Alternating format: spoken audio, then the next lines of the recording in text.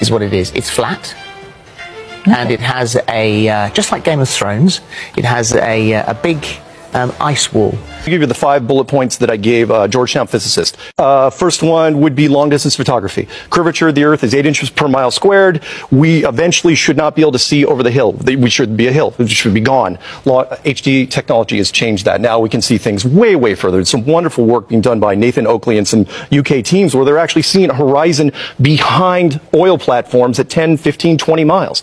Gravity versus the vacuum of space.